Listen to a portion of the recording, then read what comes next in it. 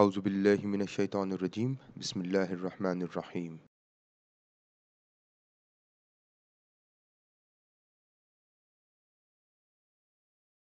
In this session, we are going to look into how to perform moderation analysis with categorical independent and categorical moderator variable in SmartPLS.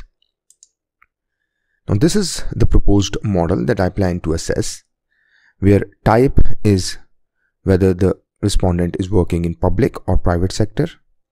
Employment is whether he or she has a contract or permanent employment, where the dependent variable is collaborative culture. Now, first of all, let's run this model and we are going to come back to these slides in order to interpret the results. Now, here I've got two variables here and one DV, which is my latent variable, measured using 6 items.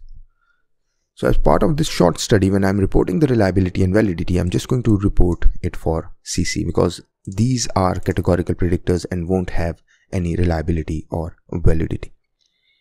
Now in this case, let's run calculate bootstrapping. All good, start.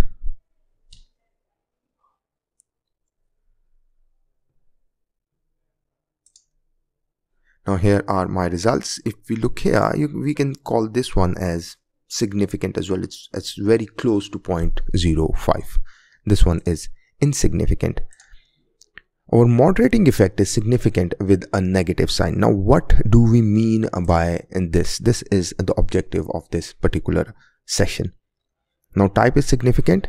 We can say collaborative culture is higher when people are employed or when people are working in private sector, because there is a positive sign pointing to the higher category.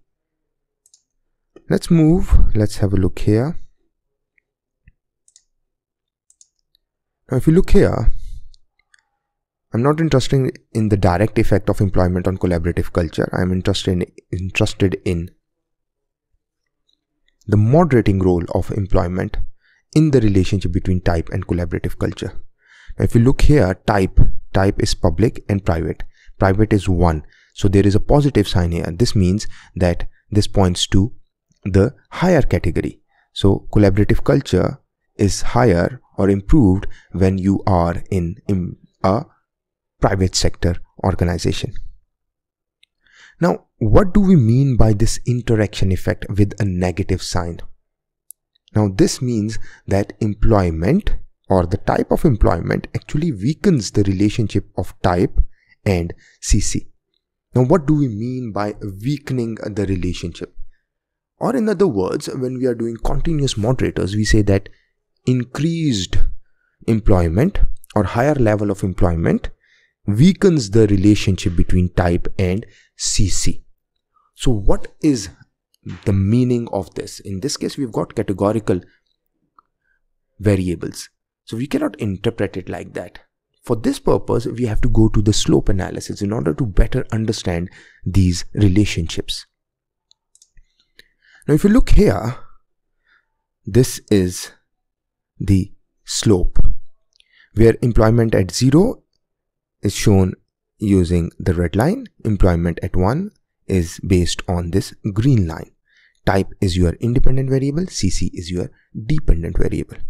Now what I said earlier was, if you look here, employment is actually weakening the relationship of type and CC. How? Employment weakens the relationship between type and CC. Okay. This shows that at higher level of employment, that is when you are a permanent employee, that is when employee is permanent, changing the type of organization. So I am permanently employed. Look at this green line, employment at 1. If I am changing the type, that is if I am moving from the public sector to the private sector, there is hardly any change in the collaborative culture.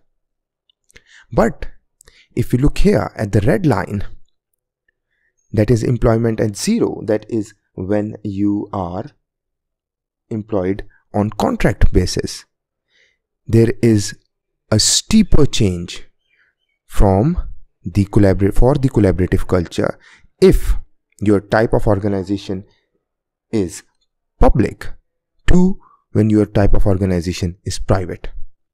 However, at lower level of employment, that is 0, shown by the red line, that is when the employee is contractual. CC changes with changing type of organization. So you are changing the CC, that is 0 and 1 here. CC is weak for public sector, that is, look at this here, very weak. CC is on the lower side, whereas it is stronger for private sector organizations. So this shows these lines, the steepness of this one line here, the red one, shows that with changing type of employment, there is a change in how type influence the collaborative culture.